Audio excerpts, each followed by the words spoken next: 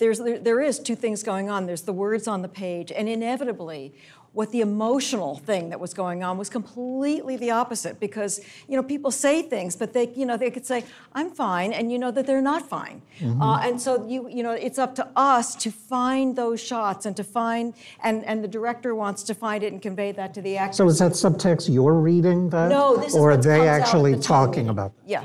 I mean, that is the tone meeting is really sort of explain what's underneath, the emotional stuff that's underneath the words on the page. And that's essentially what we do, because the words are kind of blah, blah. I mean, sometimes they are important, but really, like James was saying, there's this dinner table going on, but really what we're zeroing in is, like the dynamics that our eyes see and that the actors convey, but that, is going on underneath that's the drama.